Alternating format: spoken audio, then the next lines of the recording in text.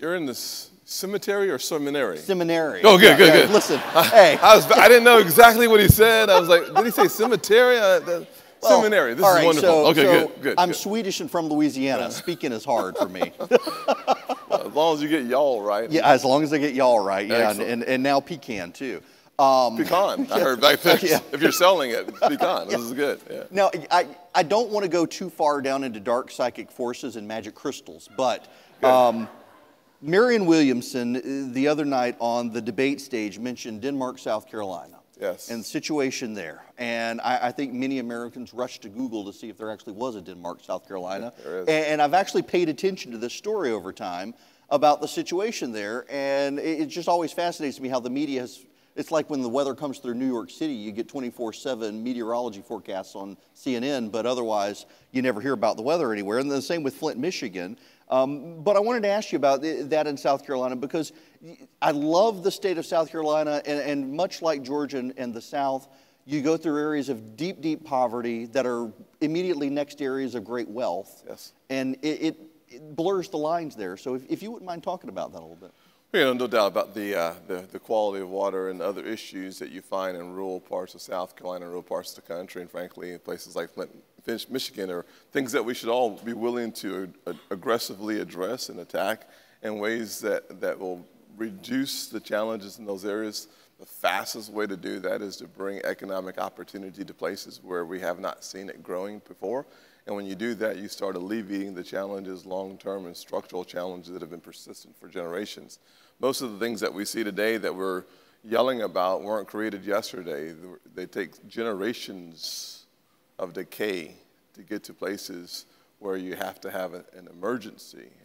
Good news is there's a way to solve that on the front end, and typically free markets, capitalism, focus on the main thing being the main thing, which is alleviating human suffering through free markets, is a really important way to get there. Related to that, let me get his name right. I know he's from Greenwood because I got family in Greenwood. Charles, who is here from Greenwood, wanted to know on the issue of economics versus morality, the problems facing this country right now. He was interested in how you see this, and one of the particular things that he asked about is, I know something that you wanted to talk about, and that is the tenor of political conversations we're having in this country right now. And his concern is, how do you talk about the moral problems in the country tied to the economic problems in the country when everybody's yelling at each other? Well, it's hard to be heard when everyone's yelling at each other. Perhaps it's a challenge. We need to have a return of civility in the public forum if we're to be successful as a nation. The challenge of a lack of civility in the public forum is that the strongest, best ideas are never heard. Because when you have so much discourse that is unfriendly or uncivil, what ultimately happens is that your ideas get smaller because they're relegated to corners. When that leads to a domino effect, which at the end of the dominoes is a society that is now debating whether it's socialism or capitalism, whether free markets is truly the best way to free people from the oppression of poverty and lack, or is it in fact a system of perfectly redistributing wealth equally around the world and around our nation? If you believe in that system, you also believe that you can perfect mankind. And I don't believe in the perfection of mankind unless it's Jesus Christ. So outside of that, you find yourself supporting a system that has lost and failed and really led to the demise of 100 million people around the world. Or you have to focus on the tenets and the principles that without question works wherever it is applied. And what we've seen from a moral perspective on finance is an uneven application of free markets because they work.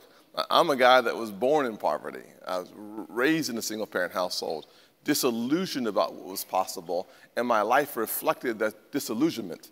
I had two major blessings. One was a small business owner, a Chick-fil-A operator. Thank God for Chick-fil-A. Amen. Who taught me that all things were possible for anyone from anywhere at any time if you apply yourself. I didn't believe that as a freshman in high school. I'm one of the few senators that have flunked out of high school. I failed world geography and civics. Now, I will tell you that Are you on the Foreign Affairs Committee? I'm not on the Foreign Affairs. After 7 years in the United States Senate, I am not the only one failing civics in America. Not any question. No question about that.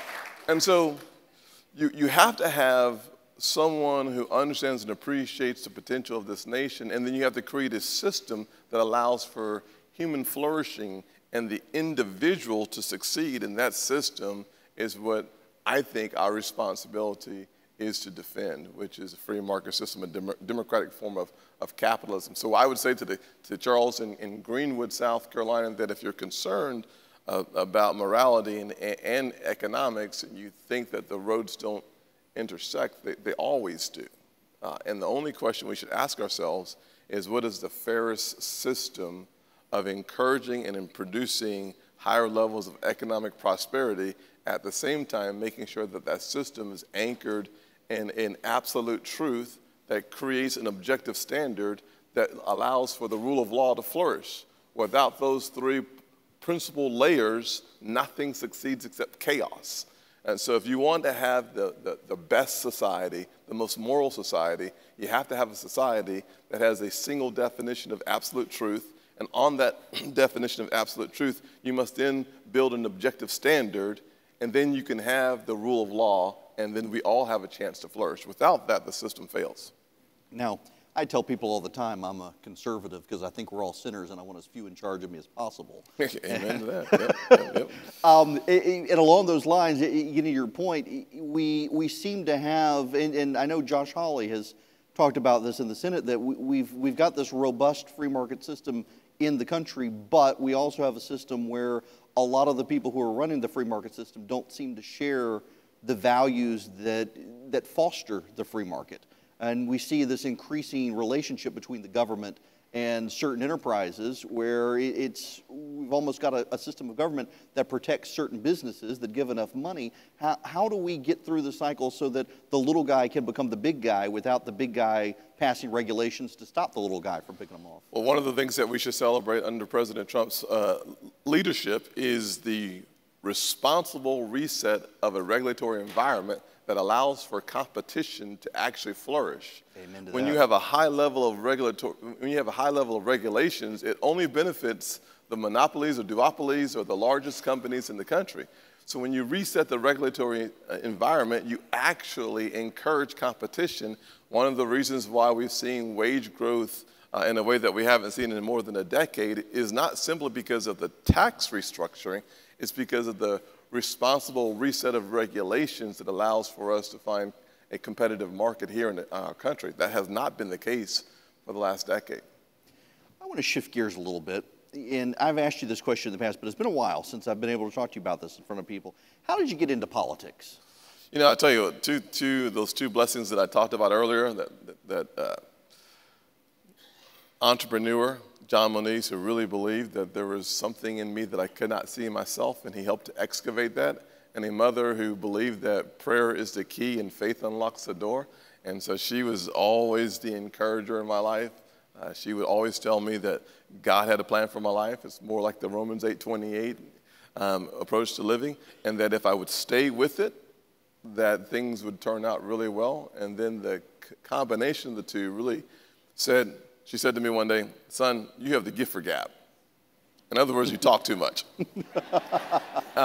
You need to do something productive with it. And I had an 8th grade teacher who said, you know, one of the things you can do to be productive with your desire to talk during my class is to get involved in student council. And that really set me on the path towards public service. And my mentor, when I was a sophomore or junior, told me that it is better to give than receive. That's Luke 38. And what he was trying to tell me was that instead of asking people for what you need, give people what you have. And the more you give, you will create a return. The law of the harvest will come your way.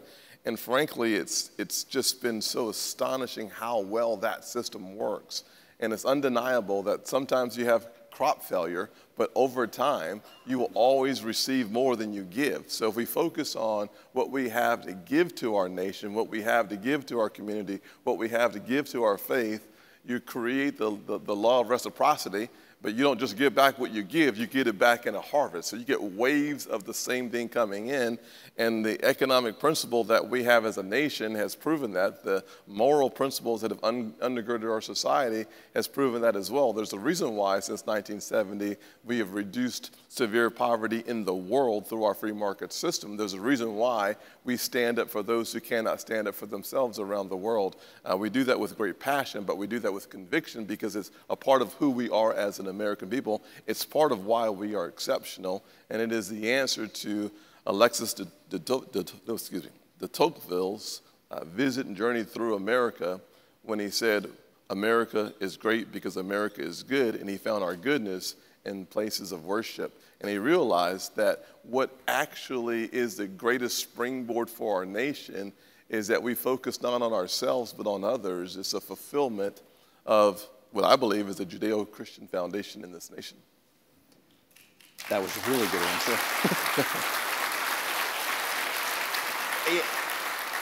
I hesitated to ask you these questions because I really feel like, and I could be wrong, but I really feel like you're the guy who Republicans and reporters turn to talk about diversity in the Senate and civility in politics. And I didn't want to get you tired of these questions, so I reached out to your staff. They said, no, this would be something to talk about. I remember distinctly, I cannot remember the name of the reporter, and I don't really want to shame them, but a couple of years ago, they were referring to one of your Democratic colleagues as the only African-American member of the Senate, and you were in the Senate at the time.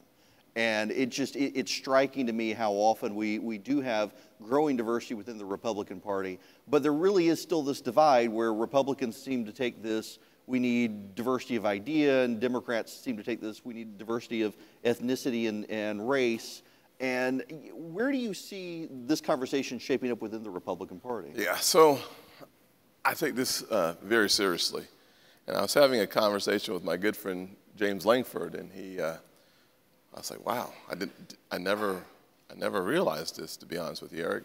Langford tells me that the greatest minority in the U.S. Senate. Gingers. They're redheads. Yep. Yep. There's only one redhead in the entire United States Senate. James Langford from Oklahoma. So I'm not sure if that's what you were talking about, but I assume not.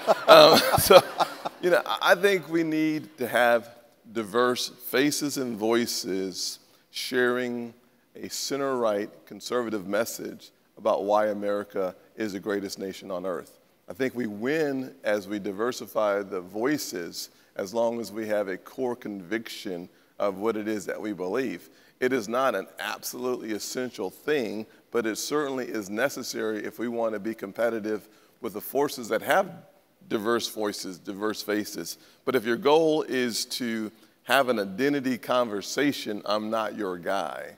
If your objective is to make sure that every zip code in this nation has a chance to succeed, and by having success come from every corridor of this nation, you will simply diversify the voices and the faces who speak and teach and share the gospel of free markets and conservatism. I'm involved in that. Yeah. I have been writing now for the last 6 or 7 months that the time seems ripe to have this conversation. When you look at the party opposite, it is increasingly a party run by secular, wealthy, white liberals who don't necessarily share the values of the minority communities who are within the Democratic coalition. Yes. And that there's a time now for Republicans to speak up on these cultural issues where they have much more common ground with Black and Hispanic voters in the Democratic Party than the leaders of the Democratic Party do. Absolutely. Well, I mean, I had an interview, I think, on Monday or Tuesday on Fox News, and we were talking about the challenges of some of the president's tweets and Baltimore specifically. And I don't think we should spend any time denigrating anyone's character, number one. But number two, what I would love for us to do is have a serious debate about why it is that the major metropolitan areas in this country that have been run by liberal politicians for generations continue to produce a subpar outcome for their very important residents. And so what I wanted to do was have a debate about the policy positions of this administration versus that of any administration. And what you'll find very quickly is that wages in the last 2 years are up over 3%. But more importantly, when you delve into the numbers, the bottom 20% of earners have seen the fastest wage growth in this nation. The BEA, the Board of Economic Analysis, have just revised the numbers for 2017 and 2018, where the wages are up 5%, 4.5 in 17, 4.5% in 18. Said differently, that's $370 billion of additional money to spend for the average person. The first 6 months of this year is $378 billion additional dollars to spend, because when the wage growth continues at the fastest clip we've seen in more than a decade, the benefit goes to the poorest people.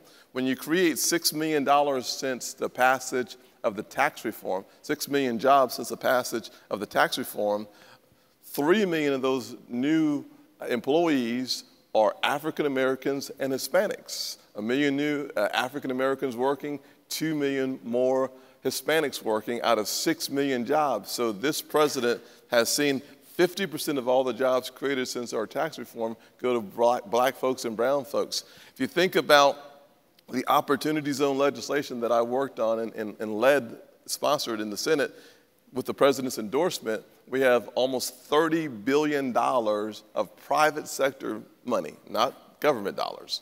Government dollars, by the way, are your dollars. But the private sector dollars coming back to the poorest, most distressed communities where the poverty rate is over 31%. We have done that as Republicans. You think about criminal justice reform. We watched the Democrat debates on whether Biden should take responsibility for incarcerating decades worth of disproportionately African-American males.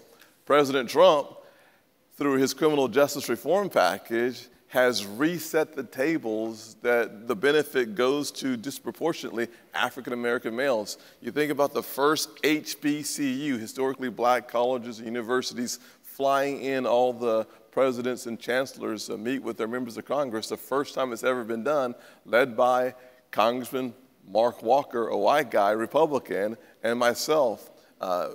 So we have an agenda that is inclusive by design and benefits minority communities.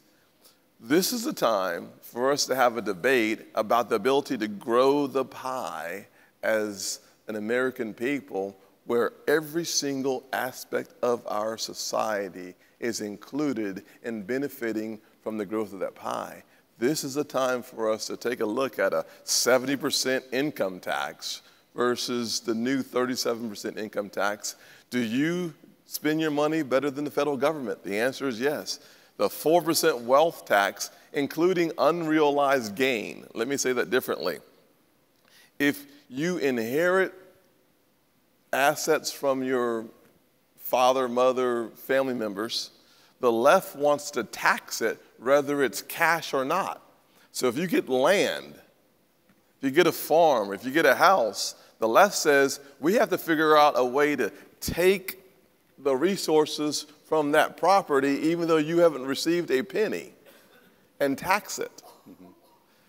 We're talking about things that are fundamentally antithetical to the American prosperity, the story of American prosperity, and we're debating these issues as if they're real. Wow. Right. Well, and you look at the Democratic debates these past couple of weeks, and one of the big hot button issues for the Democrats right now, opposed by a majority of Americans, including a majority of African Americans, is the issue of reparations. And this plays into the conversation I actually really do want to talk to you and the other members of the Senate and House who are going to be here today on the debt and the deficit and paying for stuff. But in addition to, the Democrats seem like they just want to pass out trillions of dollars to various groups, not really in order to accomplish anything other than to get votes. Well, there's a couple things I'd say on reparations and the Democrats' desire to pass out cash that we don't have. I mean, we're already spending $4 trillion as a nation. We are running a $1 trillion deficit, so that should be a sign that we don't necessarily have the cash to pay for what we're doing right now, much less extending benefits to make up for a past sin. I mean, there's no question that slavery is the original sin, but you can go back to President Lincoln's second inauguration as he thought through the price this nation is paying for that original sin. 4% of all the men in this nation lost their lives at the time because of the Civil War. Probably half or better on the northern side fighting and losing their lives to free slaves in the South.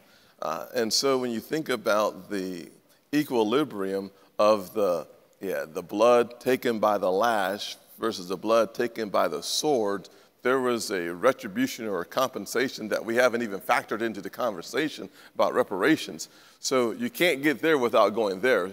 However, there were 31 million folks living in this country in 1865 or so. We have about 330 million.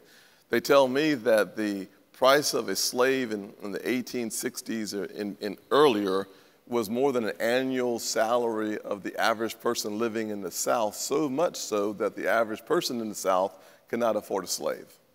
And so who are you going to charge for the atrocity of slavery, and who gets to benefit from it? Because the good news is in our nation, this melting pot theory has actually worked. And so it's an unfortunate way of trying to get people engaged in the conversation that really is to polarize this nation, creating the common denominator of fear. That always works.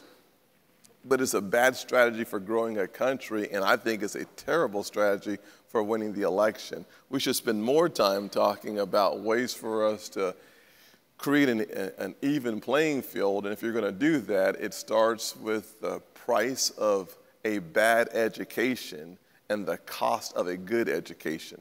If we spent more time making sure that our public schools created positive, awesome options in the poor zip codes, we would have a new conversation about American wealth, and it would double the middle class within the African American and Hispanic communities. Thank you. Related into these is, I know we got the budget deal, and a lot of conservatives have been upset with the deal and the spending and the growing deficit now, $1 trillion we're adding to a $23 trillion national debt. Republicans have long said that they're the party of fiscal responsibility, and yet there are a lot of signs that the party in charge of the White House and Congress has not lived up to the merit of the title. What do Republicans do about the debt and the deficit? Well, they're right. We haven't. That's a problem. If we are going to truly control our national debt of $23 trillion, you have to find A, a backbone, and B, deal with entitlement reform, because the annual appropriations represents about 27% or 28% of all of our spending. 70% or more of our spending is on automatic increase, and we have lacked the will to deal with that issue. We must. If we want to talk about the national debt without talking about entitlement reform, you're not talking about the national debt, period.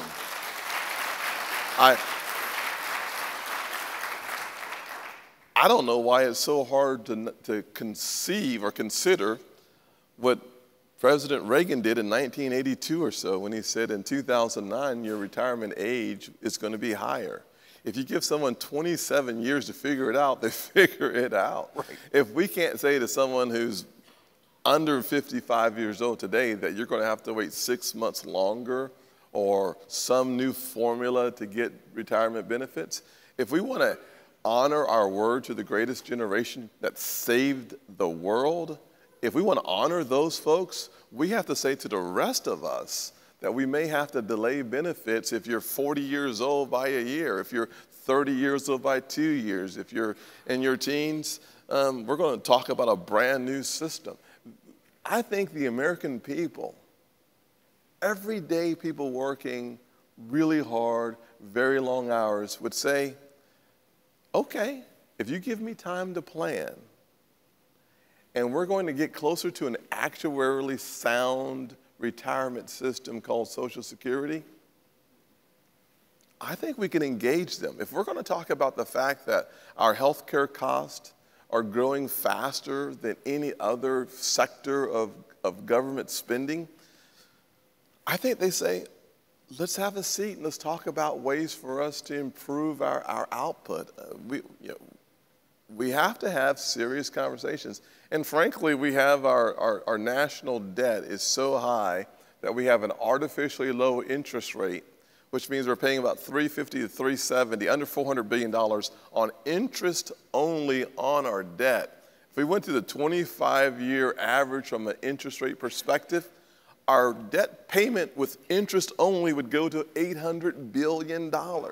Said differently, that's nearly 30% of what we bring in. Oof. Well, in that regard, that's the good news. Yeah. We won't even talk about retirement, the $100 trillion fiasco of defined benefits when we need to be moving to defined contribution. That's a whole different conversation.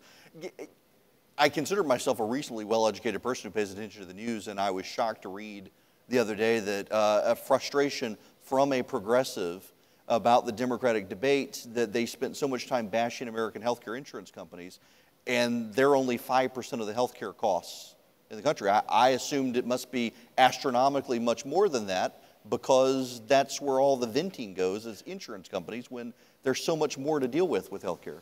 Well, listen, there's one thing about our friends on the left. They have to figure out who the boogeyman is. And they have to sell you the boogeyman. And if you open your closet door and you don't see a boogeyman, then he's under your bed. And if he's not under your bed, he's in your attic. There's got to be a boogeyman out there. And unfortunately, we will spend more time looking for the boogeyman than we will actually looking for the solutions for healthcare.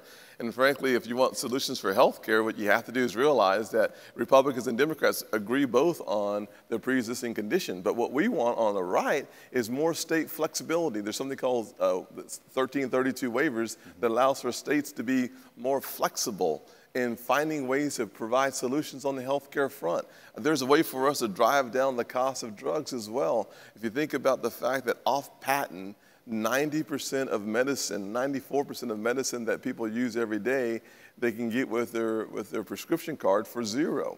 There's been some real innovation, and we have the next wave of drugs in our world will be personalized genome medicine that allows for us to attack cancers and other challenges in a very unique and specific way to the person. There's going to be a cost to that. But for the vast majority of folks who receive their medicine, they're receiving their medicine at a price point that is unbelievable because of the free market system. So we have to apply that system to those drugs and to those parts of the system that need some help. And there are some areas that need some help in the healthcare space, but innovation, creativity, flexibility will allow for us to recreate the healthcare system in such a way, in my opinion, that we can lower costs, improve innovation, and long-term deal with the challenges. But if you notice, I'm talking about the actual cost of healthcare and not who pays for it. The Democrats are talking about who pays for it without dealing with the underlying issue. The underlying issue is if you don't reduce the cost of healthcare, you cannot reduce how much you pay, forgetting who pays. Senator Scott, I've got one more thing for you here. We had the governor of Georgia on stage. He made a pitch for Georgia. I know we've got some people from South Carolina here. We've got people from 40 states here. I'll give you the last opportunity here to sell South Carolina. Thank you. I'm so sad that I only have 45 minutes for this part of the presentation. Let me just say, I know that we are in the Peach State, and this is a beautiful place. You do realize, Eric, aren't you a Georgia resident? Yes. Okay. You do realize that we produce more peaches in South Carolina than you do in Georgia. We apparently produce more blueberries now. Okay, well, good for you. Anyways, the #1 tourist destination in America by Condé Nast magazine, released just a couple weeks ago, is Charleston, South Carolina. I'll clap. Now, it is also, like, 3 out of the last 5 years, the #1 tourist destination in all of the world.